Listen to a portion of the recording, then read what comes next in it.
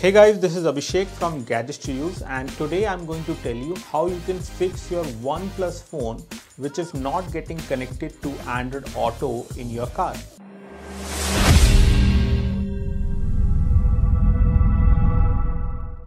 For example, whenever you connect a OnePlus phone, it may not get shifted to the Android Auto mode, and for this you need to manually shift it to the Android Auto mode.